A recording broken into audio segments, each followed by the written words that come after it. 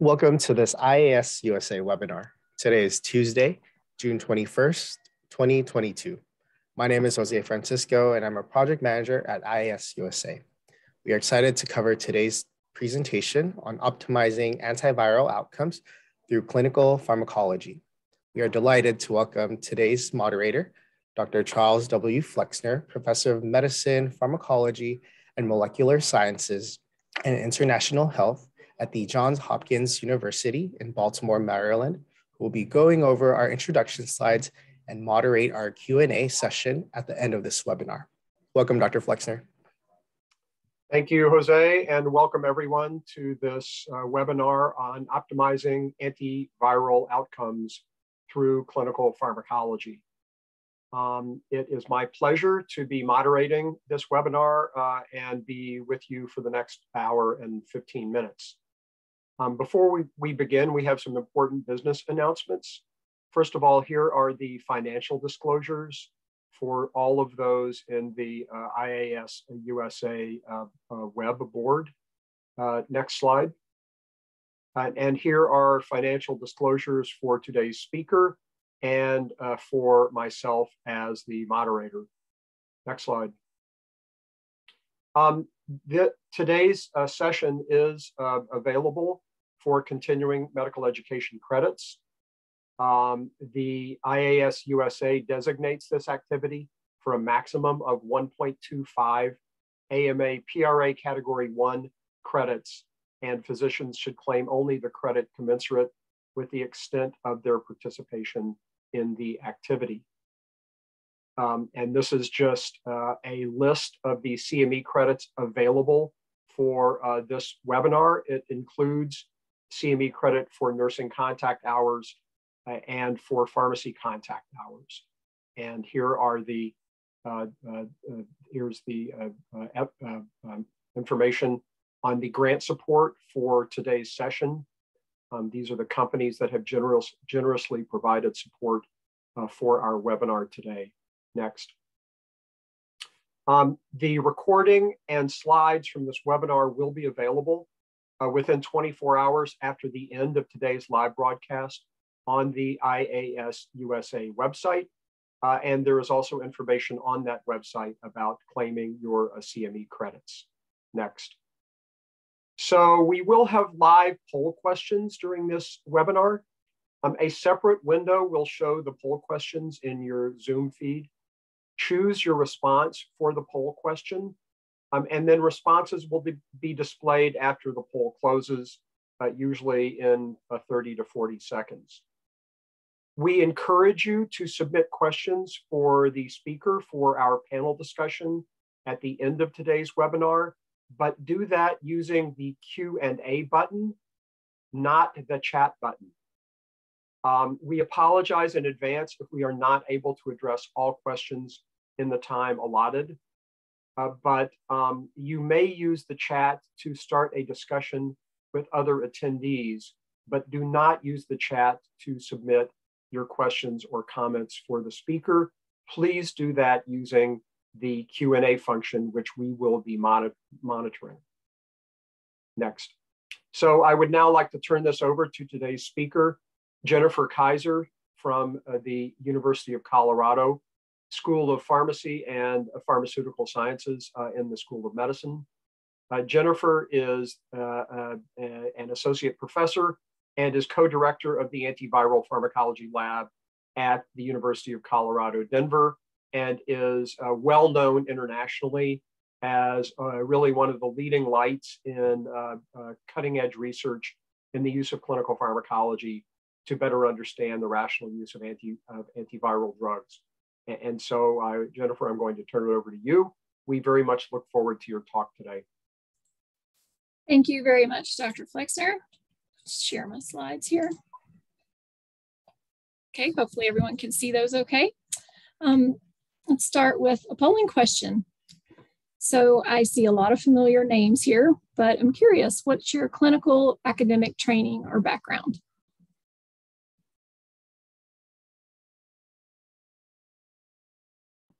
I think we went straight to the answer rather than the poll.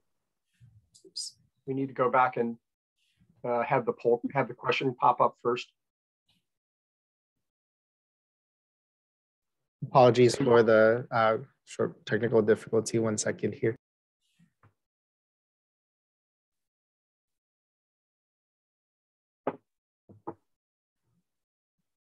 There we go. Thank you, Jose.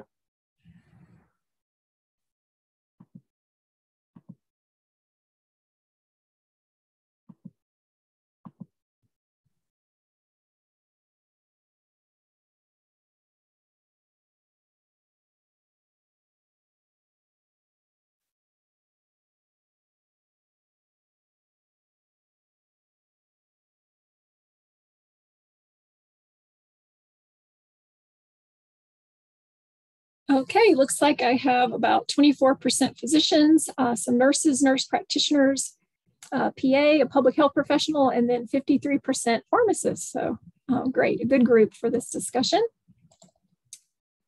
Okay, so when I complete this webinar, I hope you are able to define some key clinical pharmacology concepts for antiviral drugs, to be able to compare and contrast the clinical pharmacology and concentration effect associations for contemporary antiviral drugs, and to describe some modern analytical approaches to defining PK/PD relationships. I have 2 pre-test questions for you. The first one will be about cabotegravir here. Which of the following statements regarding the pharmacokinetic and pharmacokinetic dynamics of long-acting cabotegravir is correct? Number 1, the CAB absorption rate, or Ka, is faster than the elimination rate, Ke. Variability in CAB absorption rate is low. Sex, BMI, and smoking influence cabotegravir PK. Or 4, CAB concentrations are not associated with viral failure or time to viral failure in persons with HIV. Which of those is correct?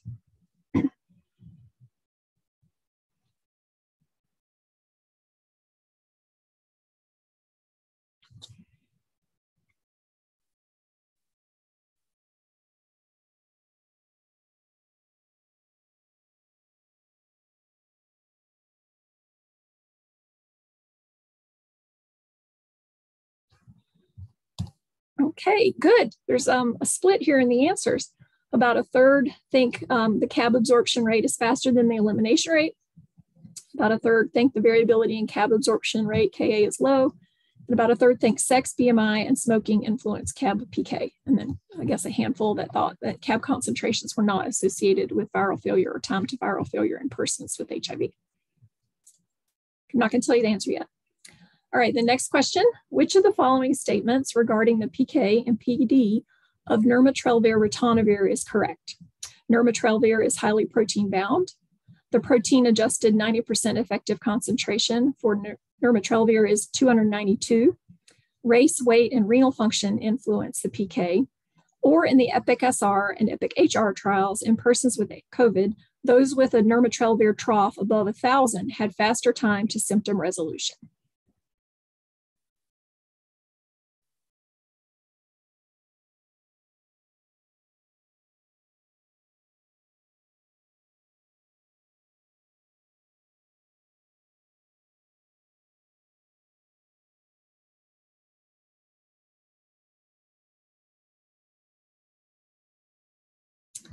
Okay, let's see, 20% thought it was highly protein bound, 10% thought the protein adjusted 90% effective concentration was 292.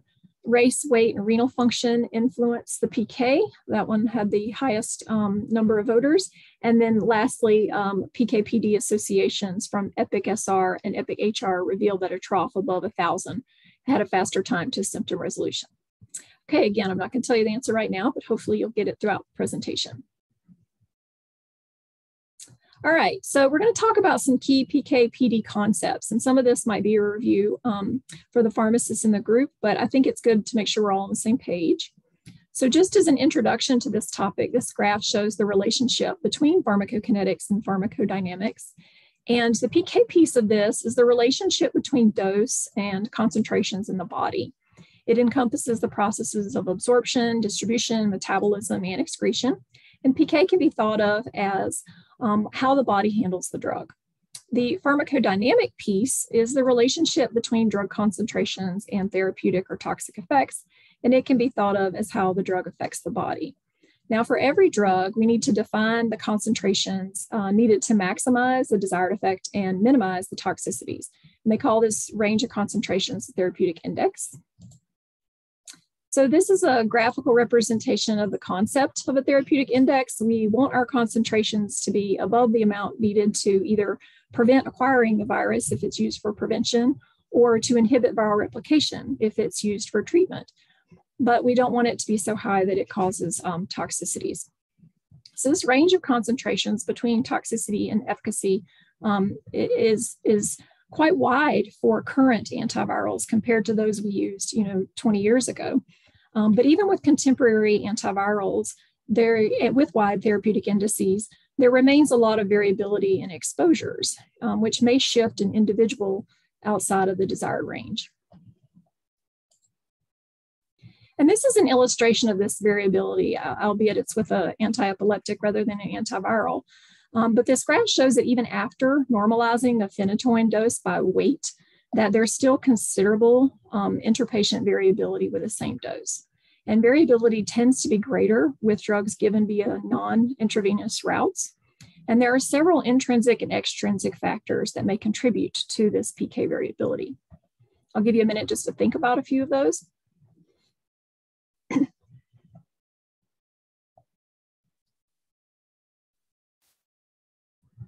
Okay, hopefully a few of these came to mind for you. Some intrinsic factors that may contribute to PK variability include genetic variation, particularly in the enzymes or the transporters that are responsible for metabolizing or moving substances from one compartment to another. Age, weight or BMI, gender, and organ impairment. Extrinsic factors include adherence, diet, smoking, and then drug, herbal, or supplement interactions. So we're going to talk about absorption, transport, metabolism, and excretion now, and keep these intrinsic and extrinsic factors in mind as we do. Think about how they might impact these specific processes. So let's start with concepts around how drug gets delivered to the systemic circulation. So absorption is the passage of drug from the site of administration to the site of measurement, usually the blood.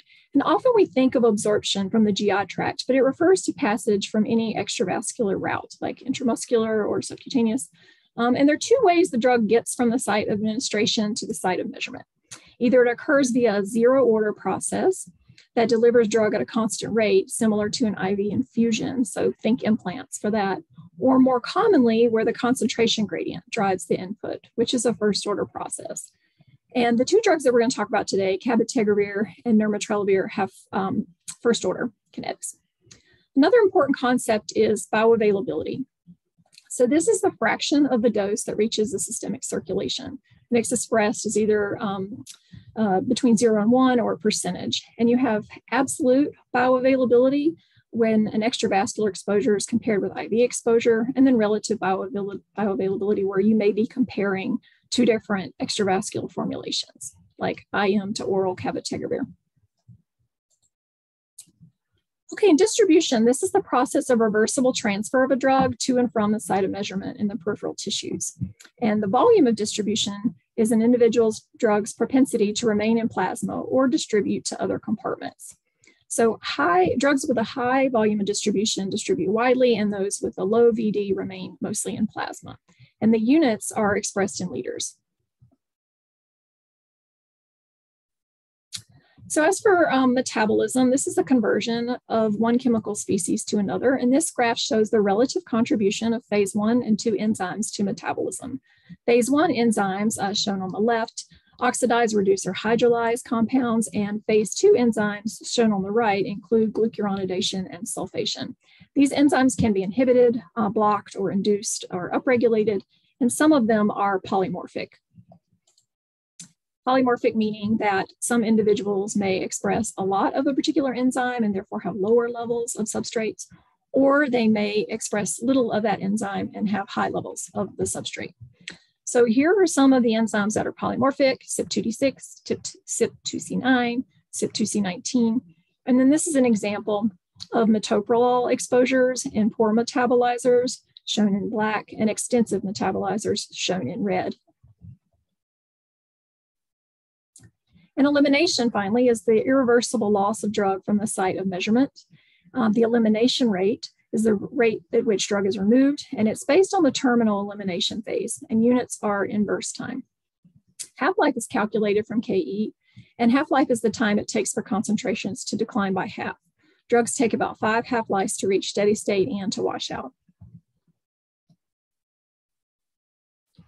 So we'll talk about transporters now, because these can influence A, D, M, and E. And there are thousands of membrane transporters, and they play a really important role in the PK of drugs and in the PD of drugs in some cases. And they're influx transporters responsible for pumping drugs or substances into a cell or tissue. And then there are efflux transporters, which are responsible for pumping substances out of the cells.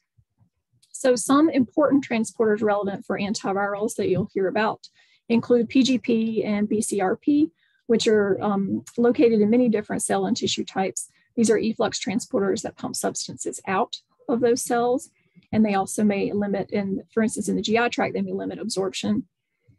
Some other important transporters, OP1B1. This is a hepatic uptake transporter, and so many protease inhibitors are substrates for OP1B1, or they may be inhibitors of OP1B1. So substances that utilize OP1B1 to get into the liver may be inhibited and therefore have higher blood concentrations. The OAT transporters in the kidney and the OCT2 transporters in the kidney are important for taking substances up into those cells. And then MATE1 is an efflux transporter. MATE1 and OCT2 are creatinine transporters. And so you will have, in some cases, when drugs inhibit MATE1, an increase in serum creatinine, which may be confused for renal toxicity, but in fact is just a result of having these two transporters, one of these two transporters inhibited. And these transporters can be inhibited and induced, just like enzymes.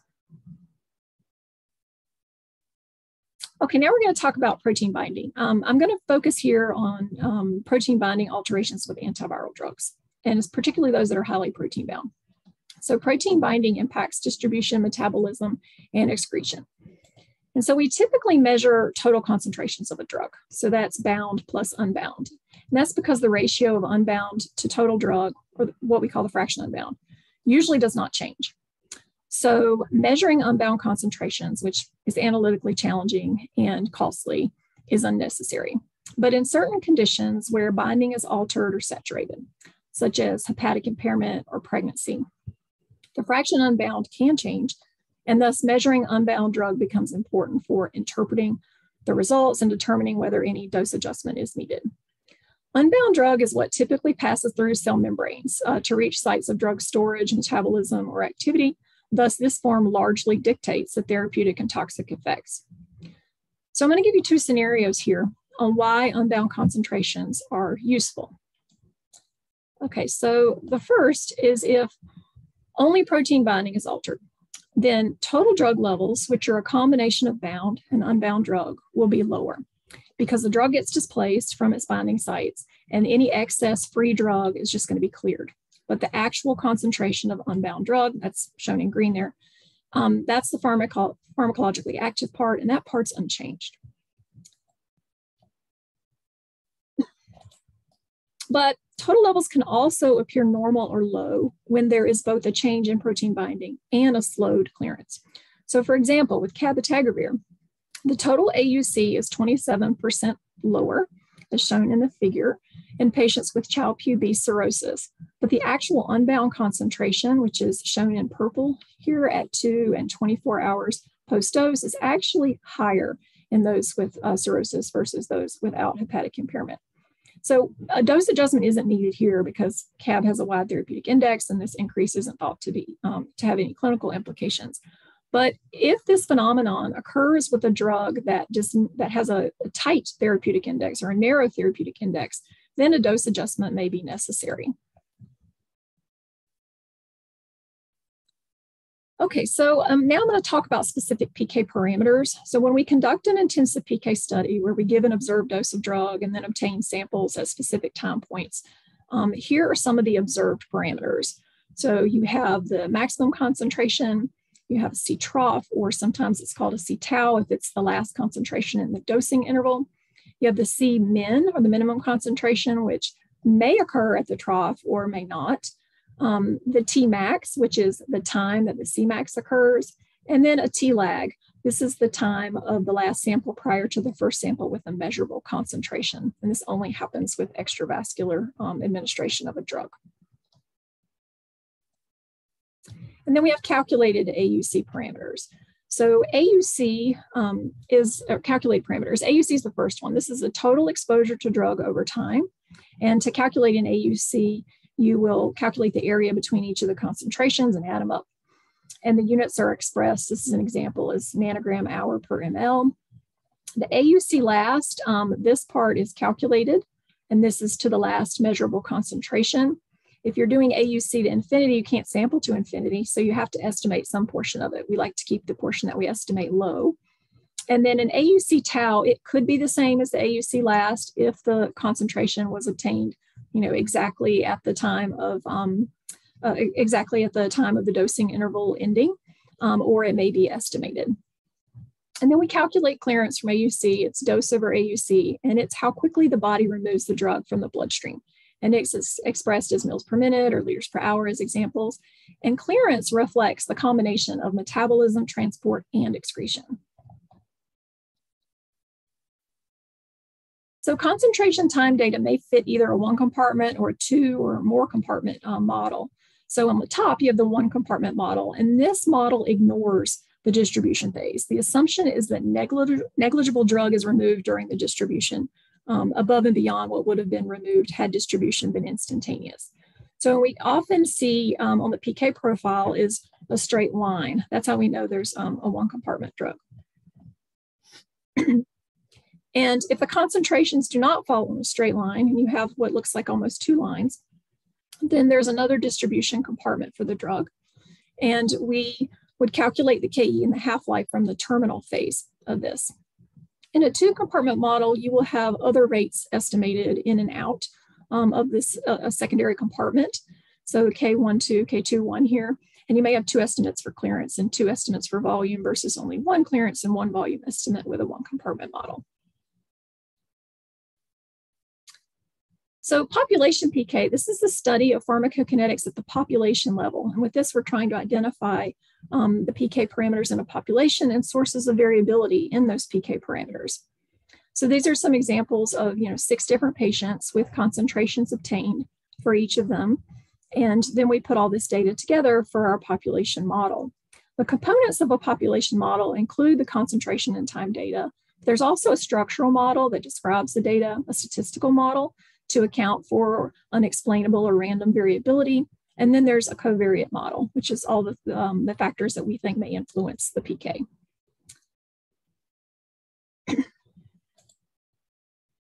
So in terms of interpreting a population PK model, so I'm just going to show you an example here with cabotegravir.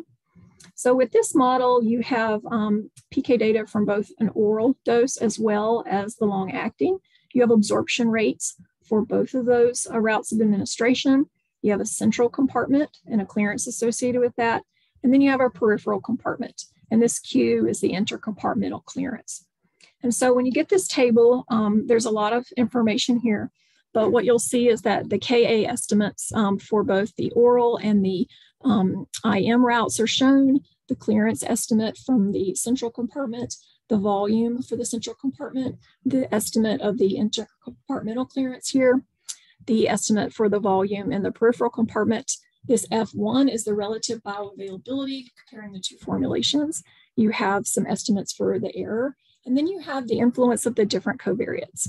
And we're going to talk a bit more about these specific covariates in just a moment. But so now you don't have to be afraid of these big tables and how to interpret the POP-PK models. You may also wish to use physiologic-based PK modeling. So this differs from traditional PK modeling because it includes drug properties and physiologic and biochemical data. And using this type of model, you can determine the PK in specific compartments, for instance, the gut, liver, kidney, or a site of action or toxicity.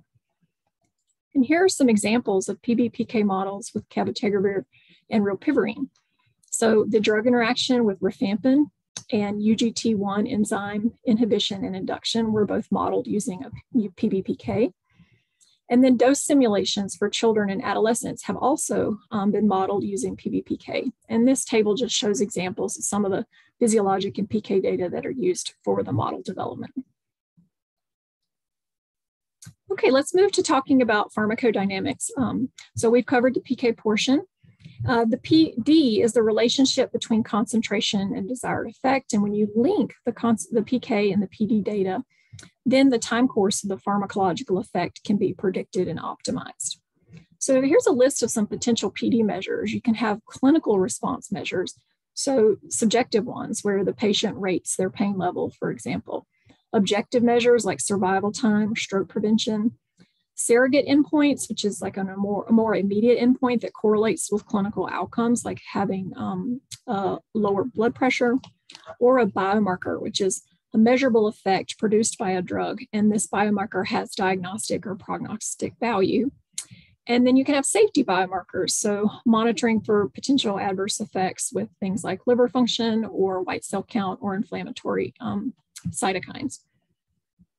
To show you a couple of examples of some PK/PD relationships with antiviral drugs. So here is a plot showing the EC90 for nirmatrelvir against various coronaviruses. And what you can see here is that the percent effect on viral induced CPE was 181. So this particular threshold was used to guide dose selection in vivo. And this is an example with islatravir triphosphate showing the declines in viral load from baseline based on the islatravir triphosphate concentration. And then this is an example showing a pretty powerful association with PK/PD between intracellular tenofovir diphosphate and the relevant risk reduction in HIV acquisition. There's nearly 100% risk reduction with TDF and emtricitabine with dosing commensurate with more than 4 doses per week. Okay, so that's the whirlwind tour of PK/PD, and let's see how some of these concepts apply to contemporary antivirals. So cabotegravir is an HIV integrase inhibitor. It's used for HIV prevention when given alone and for HIV treatment in combination with rilpivirine. It's dosed as 400 milligrams injected intramuscularly every 4 weeks or 600 milligrams every 8 weeks. In terms of its metabolism, it's broken down by UGT1A1 and UGT1A9. It does not appear to inhibit or induce CYPs or UGTs. In terms of transporters, it's a substrate for PGP, BCRP, and OAT3, but it does not appear to inhibit any transporters. Its unbound concentrations are increased in renal impairment, so it's recommended that you monitor patients that have a creatinine clearance of less than 30. And with hepatic impairment, the unbound concentrations are increased, but there's no dose adjustment needed for mild or moderate, and the effect of severe is unknown. And this is a highly protein-bound drug. In terms of the cabotegravir PK, there's a paper by Hodge that nicely summarizes oral intramuscular with Q4 week dosing and intramuscular Q8 week dosing PK. And you'll see that the typical Tmax occurs with the intramuscular form at 7 days. The Cmax is around 4. The C trough is around 2.8 with every 4 week dosing and 1.6 with every 8 week dosing. But there was a lot of variability, about tenfold variability in these week 4 concentrations in the phase 3 trials. And greater variability is likely to occur in clinical settings outside of research settings. Cabotegravir has flip-flop kinetics. So this is when the Ka is slower than the Ke. So thinking back to that question on the pretest, the drug is eliminated as rapidly as it is absorbed in this situation. And the half-life in plasma is therefore then based on the Ka rather than the Ke. So this is a picture concept of flip-flop kinetics. Ke is usually the rate limiting step. So that's shown here with the dashed lines. But in the case of flip-flop kinetics, the Ka is the rate limiting step. So I previously showed the output from a POP-PK model of cabotegravir, and that model included about 24,000 concentrations from 1,600 individuals, about 72% of which were persons with HIV. And the model evaluated the impact of demographic and clinical factors, injection-related factors, and lab tests on cabotegravir PK. And so the first order Ka is really the basis for the long-acting CAB formulation and critical to dose frequency and duration of action. And the variability for this parameter was quite high in the model. It was about 58%. So also thinking back to that pretest question. And there were a number of factors that influence Ka, including sex, BMI, and injection needle length and injection splitting. So overall, the data indicate that splitting the injections and using longer needles and having a lower BMI accelerates absorption rate. But the absorption rate may be slower in women, and they're going to have higher exposures at steady state. Smokers and those with higher weights are going to clear the drug more quickly. So I actually don't know this guy, so just found a picture on the web, but this is an example of an individual that could conceivably have lower cabotegravir exposures due to these factors. In trials, cabotegravir and cabotegravir rilpivirine had a very high efficacy rate. So in the prevention trials, CAB was superior to TDF and FTC with a 69% risk reduction relative to Truvada in men and transgender women, and an 88% risk reduction relative to TDF FTC in women. And in the treatment trials, among virologically suppressed adults, Q4-week dosing was non-inferior to standard oral antiretroviral therapy, and Q8-week dosing was non-inferior to the Q4-week dosing. And across the ATLAS, FLAIR, and ATLAS-2M trials, the confirmed virologic failure rate was very low, at about 1.25%. And although the viral failure rates were very low across the phase 3 trials, the CAB rilpivirine concentrations were associated with efficacy. This graph shows the rilpivirine concentrations on the y-axis and the cabotegravir concentrations on the x-axis. And the median rilpivirine concentration is shown with the blue line here, and the median cabotegravir concentration, I'm sorry, I had that backwards. The rilpivirine shown in red and the cabotegravir in blue. And there were 13 failures across these studies, which are shown in the shaded circles and triangles. And 10 of these failures occurred in persons with CAB or rilpivirine in the 25th percentile of concentrations. And no failures occurred when both of the concentrations of rilpivirine and cabotegravir were above the median. In a multivariable model, other factors that were associated with failure included the presence of rilpivirine resistance-associated mutations at baseline, HIV subtype, BMI, and INSTI polymorphisms.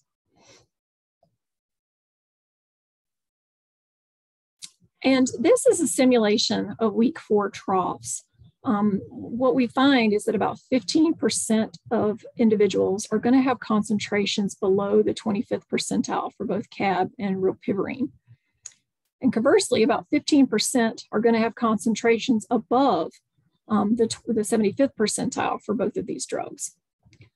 So this suggests that potentially a sizable portion of persons on CAB rilpivirine might benefit from PK-driven clinical management. These individuals may need higher doses. These individuals or more frequent dosing intervals, and these could potentially have a longer space between their doses. So CAB concentration targets have been proposed for prevention. I think these could be refined a bit now that we have some PK/PD data from the phase 3 trials. And here are some clinical management questions that are emerging with real-world use of long-acting agents, and these scenarios illustrate where PK data are needed to guide appropriate management. So some of these questions, like I just mentioned about the dosing interval, is it better to give the drug every 4 weeks or every 8 weeks, or could we go even longer for some patients?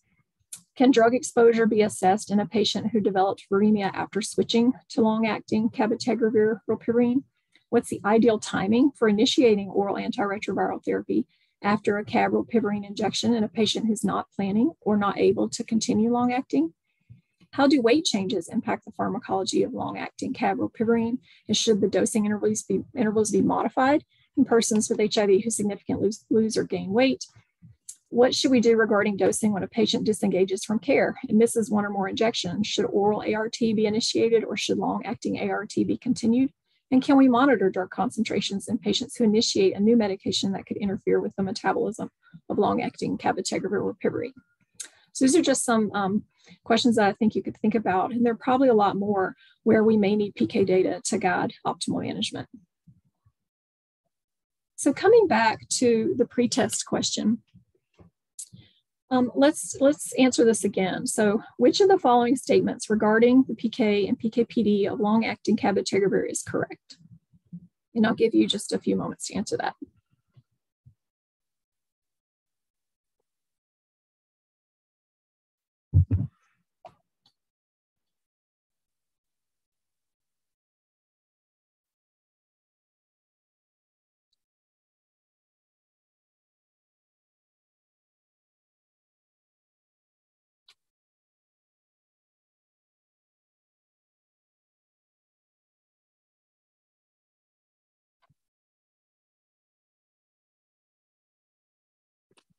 Okay, awesome. 85% of you thought the answer was sex, BMI, and smoking influence CAB PK, and that is in fact the correct answer. Let's talk about why. Okay, so for the first one, CAB absorption rate is faster than the elimination rate. No, this is false. CAB has flip-flop kinetics, and the Ka is slower. Variability in CAB absorption rate is low. That's false. The variability was 58% in the POP-PK model. And for choice 4, CAB concentrations are not associated with viral failure or time to viral failure and persist with HIV. This is false. While the overall failure rate was very low, about 1%, 10 of 13 patients that had confirmed viral failure had rilpivirine or CAB concentrations below the 25th percentile, and no patient with concentrations of rilpivirine or CAB above the median failed.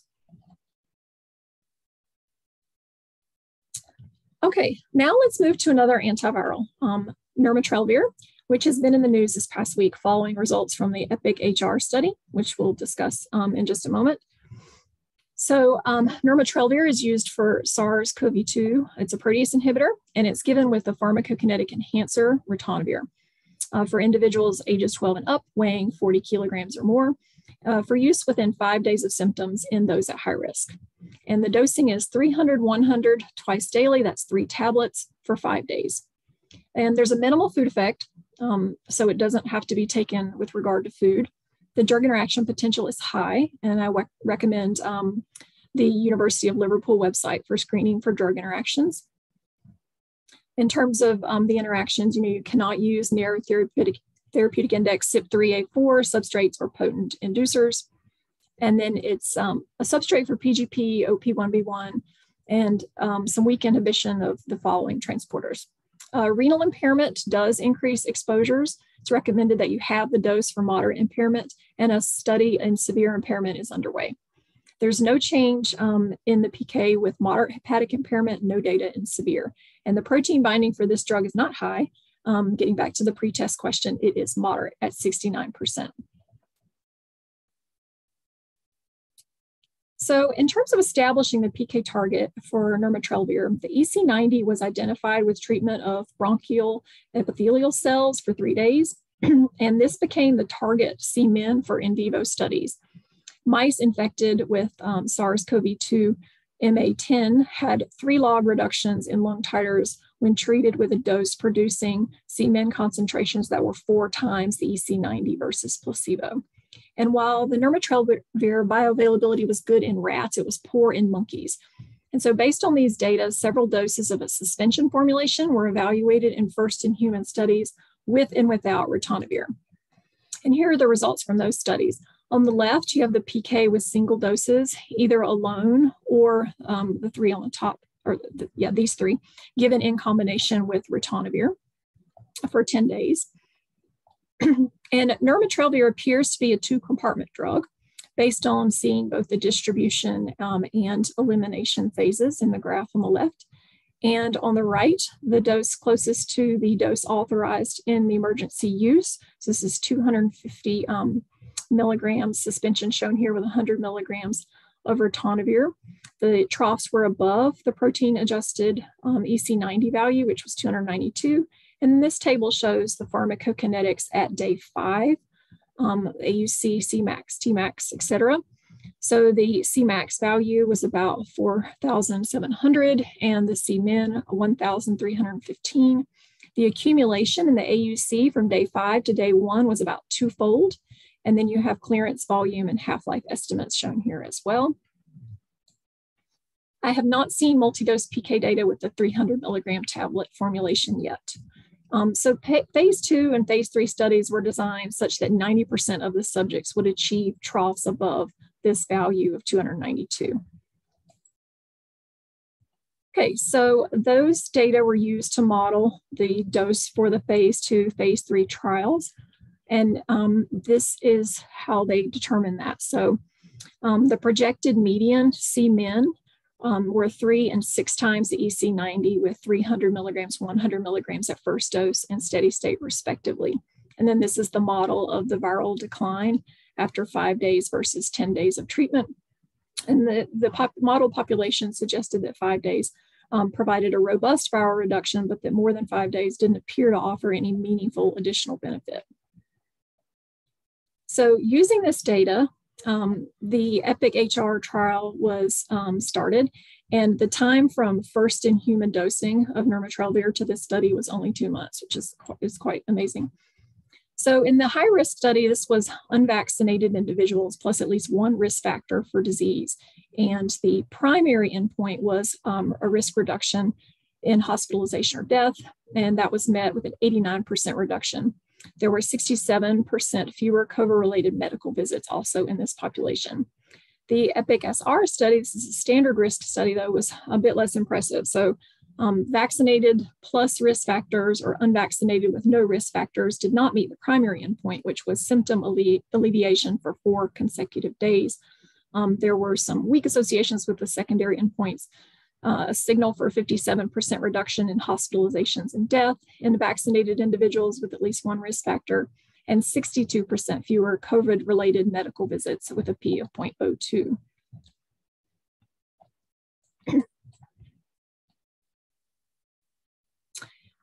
There are no data at this point with POP-PK from the EPIC trials and no PK/PD data from these trials. However, we hope that that information is forthcoming. So getting back to the pre-test question, answers 3 and 4 would not be correct because we actually don't have these data yet. I was making a guess. But let's think about what kind of information or data would be helpful for these trials. So for the POP-PK studies, what types of intrinsic and extrinsic factors might influence the nirmatrelvir PK that we want to capture? For PK/PD relationships, what are our PD endpoints going to be for this type of analysis? And then what can we learn from PBPK with this drug? Are we interested in exposures in certain tissues or predicting PK in special populations? So getting back to this pretest question 2, which of the following statements regarding the PK and PK/PD of nirmatrelvir ritonavir is correct? That it's highly protein bound, that its EC90 is 292, that race, weight, and renal function influence the PK, or that a trough above 1,000 was associated with faster time to symptom resolution.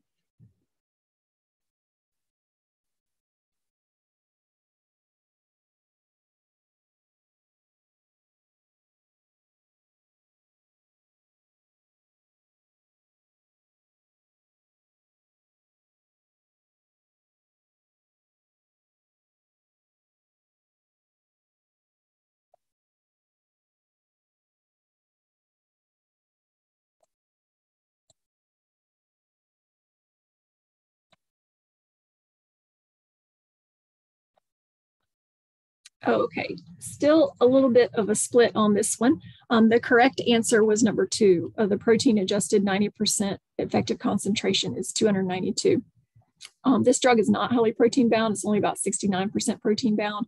We don't know what factors influence the PK yet because those analyses have not been performed. And we also don't know what concentration might be associated with a faster time to symptom resolution because this also has not yet been assessed. So the correct answer for this is number 2.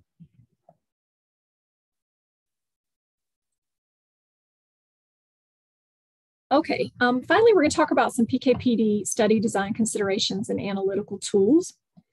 So non-adherence is common. It's the #1 reason that meds don't work the way they're supposed to. And studies show that the average rate of adherence to all medications is about 50%. And we know that traditional measures like self-report, pill count, overestimate adherence. So when possible, it's good to use objective measures of adherence. They can be technology-based or PK-based. So these are some technology-based measures that could be used, MEMS caps or smart pill boxes, which deliver real-time information about at least the opening of the device. You can use apps on a smartphone, FaceTime to watch someone take the medication, or timestamp, which actually is free and gives the time and date stamp for the dose. Artificial intelligence platforms, these cost money, but are also possible with the use of smartphones. And then there are devices such as ingestible sensors, which would encapsulate a medication and when ingested would signal to a device that a medication was ingested. There are also PK-based measures of adherence. This is one with tenofovir diphosphate. So in red cells, tenofovir diphosphate has a really long half-life, so it's analogous to like a hemoglobin A1C for tenofovir dosing. And when we conducted DOT studies, we determined that the tenofovir diphosphate concentrations could be associated with different dosing frequencies. So this was a really objective way to look at adherence to this particular medication. Question I'm often asked at the time that we're designing a study is whether I need to do intensive PK sampling in this study or whether sparse or population sampling would be sufficient. And I think some of the situations where it's useful are early in drug development when we want to define the PK, dose finding in a new population, or for drug interaction assessments. But some questions to ask: are there intensive PK data already available for the same drug or for the same population or a similar population? And if intensive PK data are needed or desired, you may not necessarily need to get it in all subjects. And then will single dose data be reflective of steady state data? And that depends on whether the drug has linear or dose proportional PK. If you do intensive sampling and the medication should be given with a meal, it's good to standardize the meal. There's a lot of variability that can be introduced from food, even for drugs that say, can be taken without regard to food. So try to control this if possible. Observe the dosing. You'd be surprised how often this doesn't happen in the clinic. The PK sampling strategy should also be compatible with the half-life of the drug. We want to make sure that we're sampling long enough. We don't want to estimate, ideally, more than 30% of the total AUC. That's the portion in red. And population PK does not always mean convenient sampling. I guess it depends on the half-life of the drug. You're going to gain the most information, though, when there are multiple measures of within an individual, and the sampling times post-dose vary both within and between subjects. And there are some statistical approaches, such as optimal design theory, that could be used to determine the optimal times to sample and the number of samples needed at those time points. At a minimum, if you're doing pop PK, you should need to collect information on the dose amounts, the dose times, the draw times, the sex, race, weight, and age. And then what data do we already have about factors that influence the PK or PD of the drug? We want to collect information on those factors. Consider organ function, concomitant medications, and pharmacogenomics. And sometimes we don't know at the start of the study what we need to be looking for. So it's a really good idea to bank samples for future analyses so that you can perform some PK/PD associations if need be to provide some clinical context to your study findings. Plasma and DBS are relative, and HDNA even are relatively easy to collect. While we often use plasma to assess PK/PD relationships because it's an easily accessible biomatrix, there are circumstances where plasma may not be informative for establishing the PK/PD, such as with the nucleoside or nucleotide analogs. The prodrug and hydrolysis metabolites for the nukes may be able to be measured in blood, but the phosphorylated active form is actually ionized and trapped in cells and is therefore measured in cells. So for collecting cells, blood cells, are pretty easy to obtain, but others may be too invasive or too impractical. For PBMCs, it's important to have an accurate cell count for interpreting the results. And for DBS, there are some important analytical factors to consider when developing these methods, such as, punch size, punch location, the hematocrit effect, et cetera. And then tissues and fluids, collection, analysis, and interpretation of these is really complicated. So please enlist the expertise of an individual that has experience in study design and collection for this type of sample. So I think COVID shutdowns really highlighted the need to find alternatives to in-person clinic and research visits to obtain samples. So there are a number of possibilities for collecting samples at home. We're currently conducting a study to compare tenofovir diphosphate and DBS via in-person blood collection and at-home self-collection. We call this the Home 2 study. And here are a couple of examples of options for this collection at home. This is a Mitra device, and this is a Tasso device, and both of them collect a certain amount of blood and are fairly easy to use.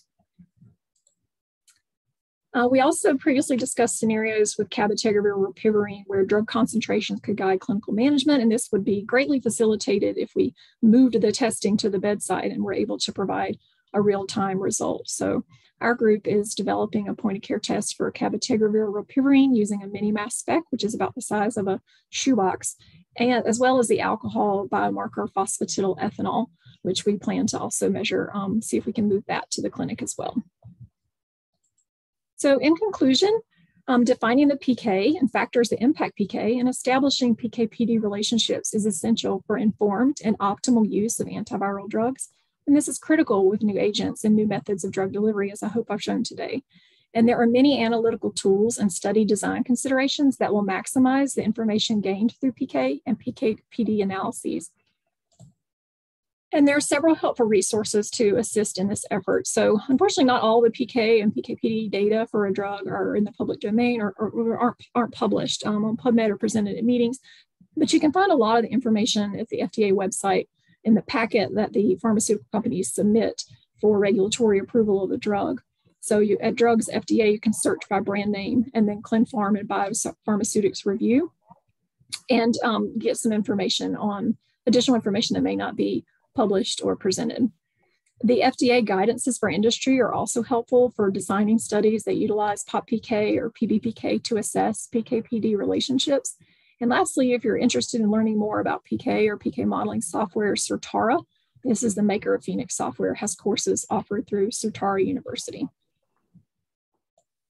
I'd like to acknowledge members of our Colorado Antiviral Pharmacology Laboratory, especially Drs. Peter Anderson, Christina Brooks, and Jose Castillo Mencia, who provided ideas and helpful discussions and slides and data for this talk. And at the University of Colorado, we are a Certara Center of Excellence, so we have complimentary access to Phoenix software and helpful training materials, some of which were included in my talk today. Thank you. Okay, I'm gonna show these poll questions again. Hopefully now this is the third time. We got everybody at 100%.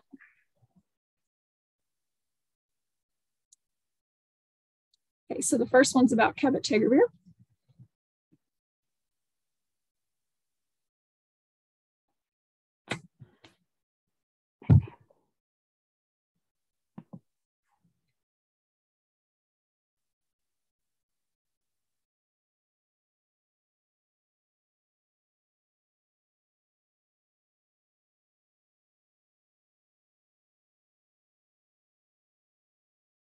All right, got up to 94%. That's awesome.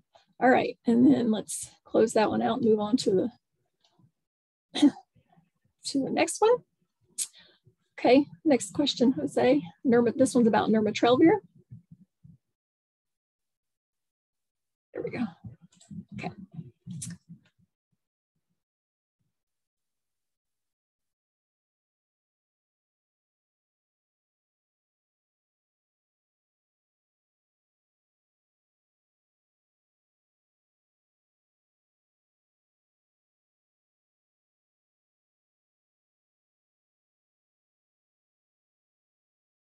Okay, up to 91% for this one. Yes, the correct answer is number 2. And I bet we'll have some data on numbers 3 and 4 in the very near future.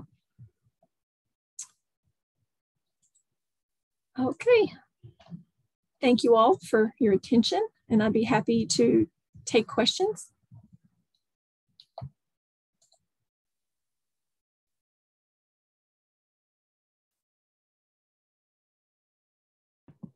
Terrific. Thank you, Jennifer. That was a spectacular presentation. We have a bunch of questions in the Q&A. And so maybe we can launch into those. I'm going to start with a question on what you do about the variability in cabotegravir and rilpivirine pharmacokinetics and the potential influence on the development of resistance to one or both of those drugs.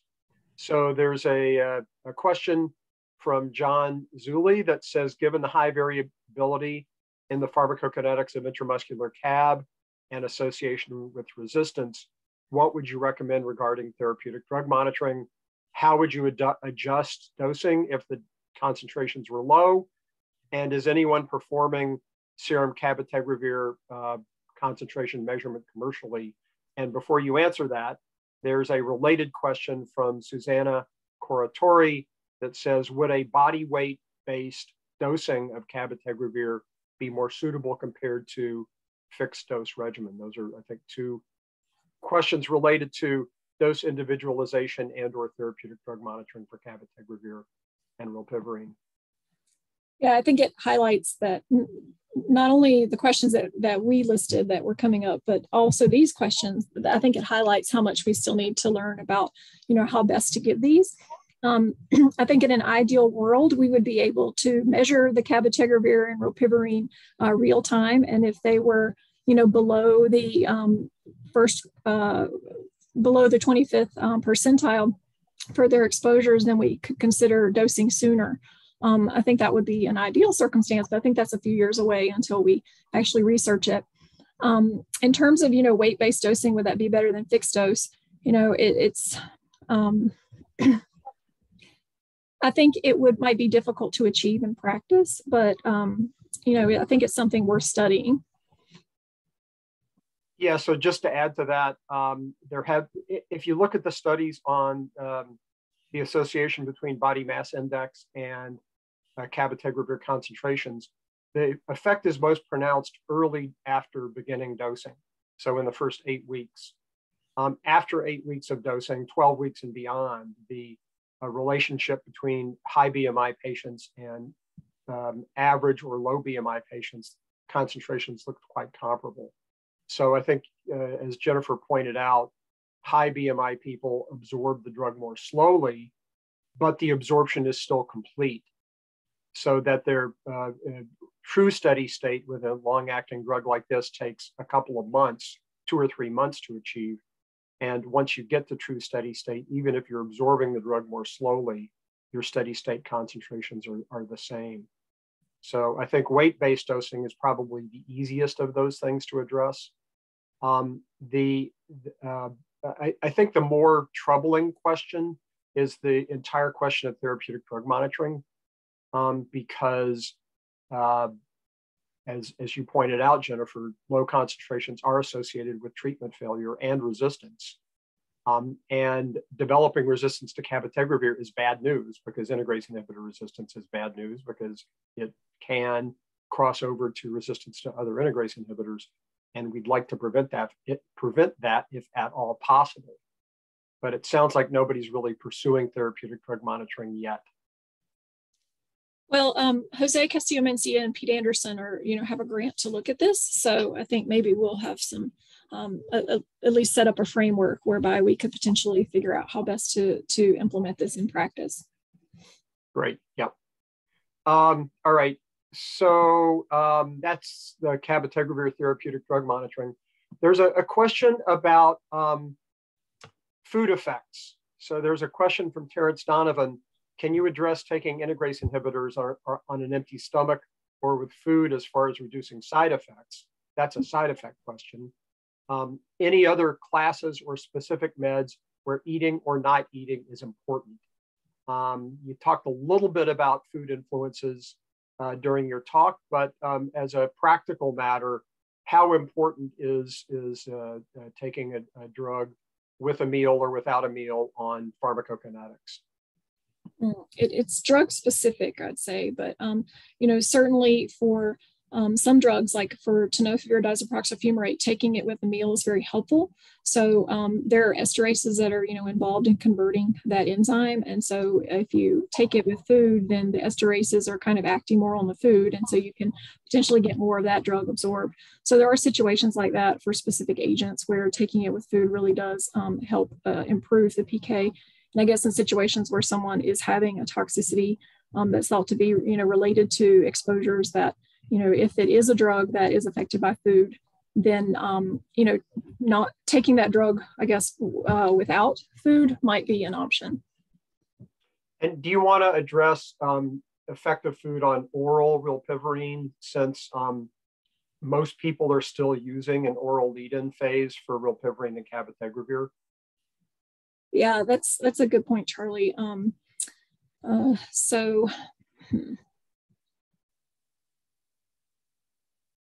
So rilpivirine, oral rilpivirine should be given with food, right? Right. And also not taken with a proton pump inhibitor. Yeah, which so in those situations, I guess, yeah, does CAB have to be, I can't remember, does CAB have to be taken the oral form with food, or is it without regard to food? It's without regard, but only rilpivirine. But it's an important point that a lot of people lose track of, because when you're transitioning somebody from a regimen like bictegravir, a bictegravir-based regimen where they don't have to take the drug with food, to a month's lead-in with oral CAB and rilpivirine, it's just important to remember that they do need to take those drugs. People are usually taking the cabotegravir and rilpivirine at the same time, to take them with food rather than on an empty stomach, because of the absorption of rilpivirine. So that's an important point. Thanks for answering that one, Charlie. Yeah. Okay, so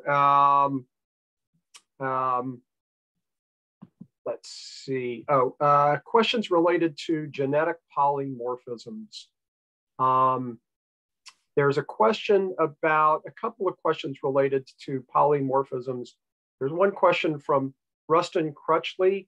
What polymorphisms in particular were associated with lower cabotegravir rilpivirine concentrations? I'm assuming that's genetic polymorphisms. Right. Yeah, I know I've got to look at the study to recall, but I know that the L74 mutation, I think that's the correct mutation, was not associated with confirmed virologic failure, but was associated with time to confirm virologic failure. So that is one particular INSTI mutation that was kind of called out in the paper looking at predictors of failure. Okay, great. And related question, is any data on the impact of genetic variations in glucuronidase UGT1A1 and cabotegravir pharmacokinetics? Yeah, I would refer you to the PBPK paper that looked at the effect of inhibition and induction of glucuronidation on the cabotegravir pharmacokinetics. So that is the one paper that I know that has looked at that. Okay, great. Good. So another question, interesting question from Terrence Donovan. I have a long-term patient who recently went on an ayahuasca retreat. I don't know what that is, and I don't know if I pronounced it correctly, but it's some kind of hallucinogen.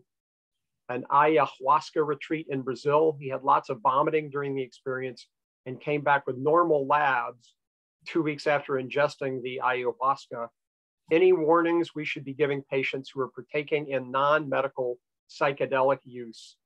And I think this opens up the whole question about drugs of abuse, illicit drugs, and antiretrovirals. What do we know about potential interactions there, and what should we be telling our patients? Yeah, I mean, the general message I give my patients is anything you put in your body is a drug.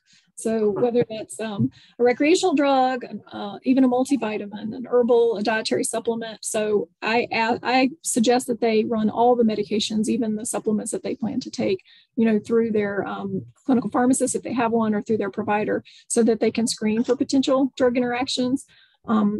I'm not familiar with ayahuasca. I have definitely heard of it, but I am not familiar with its pharmacologic profile. So I need to look into that agent specifically. But I think it's a good idea that our patients consult us for many of the, for basically any medication or supplement that they plan to take, so that they know that there's a risk for interactions with their antiretroviral medications. Yeah, and there have been several published reviews on this topic. Marta Bofito and her colleagues at the University of Liverpool and in London have written about rave drugs used by people who, go off and take mind-altering drugs and engage in sexual conduct over crazy weekends. So this is something that our patients do, and we do need to be careful about the potential impact of those drugs on antiretrovirals and vice versa. I think the main concern I've seen is in people who are using cobicistat or ritonavir-based regimens. Right. Because, yeah, go ahead. No, I was just going to say, I agree with you there. I think that, some of the recreational drugs we use are CYP3A substrates. And so you can have an increase in their exposures when used with a pharmacokinetic enhancer like ritonavir or cobicistat.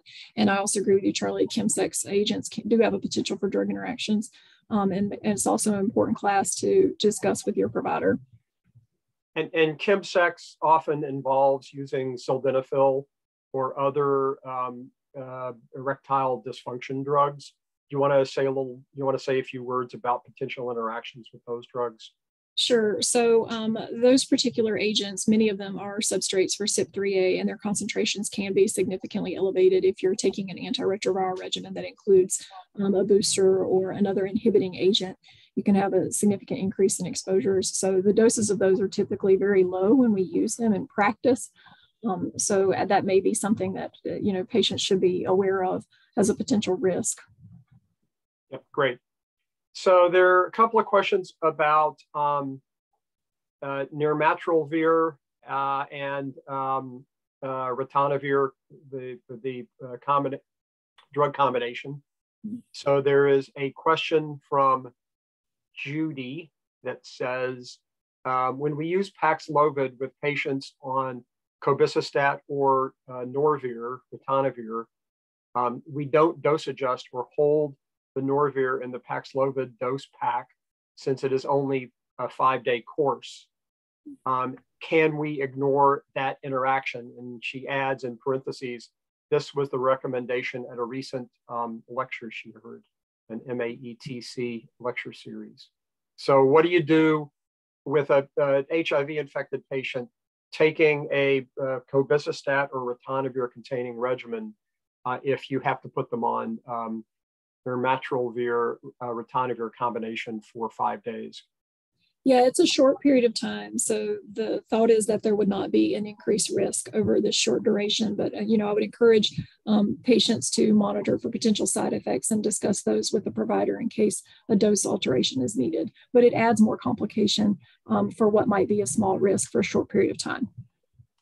And let me ask you something. When you reviewed the pharmacokinetics of nirmatrelvir and ritonavir, you pointed out there was a pretty significant effect of advanced renal disease on the pharmacokinetics of nirmatrelvir. Can you explain that, since I thought the drug was mainly a CYP3A4 substrate? Yeah, so once you introduce the ritonavir, the main path of clearance for the nirmatrelvir appears to be renal.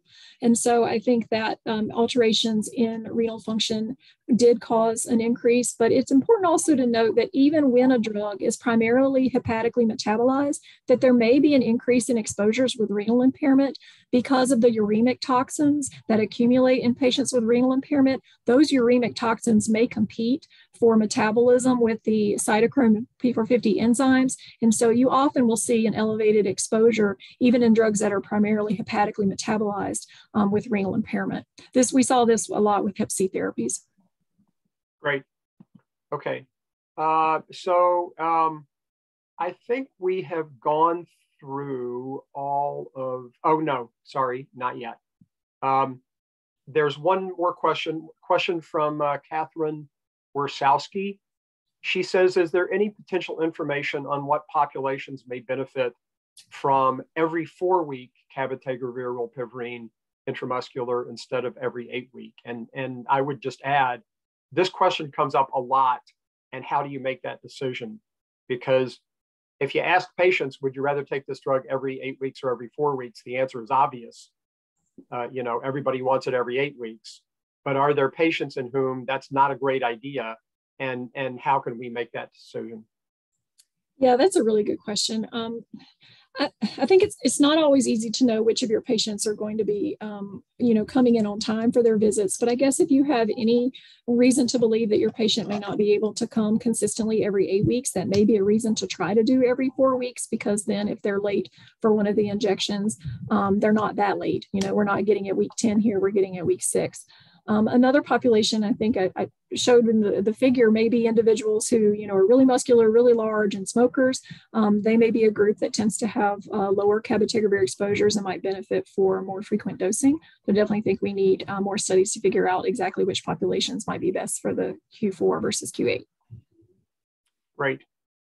And then, Jen, there's a question from Jose Castillo Mancia, your colleague. He says, do you think that disease state influences the pharmacokinetic pharmacodynamic relationship? For example, in the setting of long-acting ART, do you think the effect of cabotegravir rilpivirine could be different in people living with HIV who come into the regimen with long-term suppression versus those who initiate earlier after achieving suppression? And he has the same question for nirmatrelvir, ritonavir. Do you think the PK-PD relationship is different for someone with recent infection versus someone who's had symptoms for 3 or 4 days? So a question about whether the state of disease might influence the pharmacokinetic pharmacodynamic relationship. I think it's possible. I mean, if you have higher viral load and have kind of more advanced disease, then it may be that that higher concentrations are required to achieve the same effect. I know we've certainly seen that with hepatitis C therapies, where if you've got a genotype 3, which is harder to treat, and you have a FibroScan showing that you have quite a bit of cirrhosis, then you definitely need more aggressive therapy. So I think that is definitely the case, or could be the case, for cabotegravir and as well as nirmatrelvir. And that may be one of the factors that we're able to tease out a bit more from some of the PK/PD analyses that I hope will come out of EPIC-HR and EPIC-SR, is that we'll be able to figure out which patients benefited the most and what factors were likely to be associated with whether they would benefit. So just a couple of add-ons to that. So obviously with drugs like nirmatrelvir, ritonavir that are given for an acute viral infection, and the same thing applies to drugs for influenza, for example, Tamiflu and related agents for influenza. The earlier you start those drugs after symptoms, in general, the more effective they are. So that's really a pharmacodynamic effect rather than a pharmacokinetic effect. And so, I do think you need to keep that in mind when treating acute infections, particularly acute respiratory infections like influenza or coronavirus. The other interesting topic or interesting category of drugs related to that is monoclonal antibodies. So with broadly neutralizing anti-HIV monoclonal antibodies, people have looked at the pharmacokinetics of those drugs in aviremic individuals on suppressive therapy versus viremic individuals who, in most cases, have stopped therapy so that they can assess the potential impact of the drug on their virus. And the pharmacokinetics of those drugs, interestingly, are different whether you're aviremic or viremic. And presumably that's because the relative doses of those drugs are lower in terms of their molar doses, and they're binding to HIV in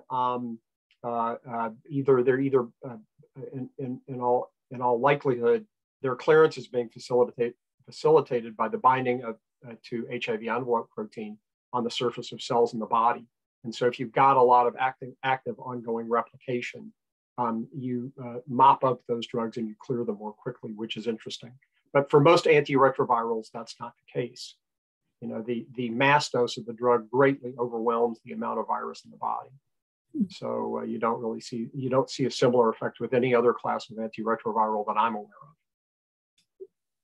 Yeah, we also, I guess, see this with Hep B and Hep C drugs, I think maybe for a different reason, but patients that, I mean, at least the difference between Hep C patients and healthy volunteers, those with Hep C and detectable virus tend to have higher levels than those that either have achieved SVR or even have suppressed virus, something about, you know, the, I guess, injury to the liver or impairment of the virus directly to the enzymes.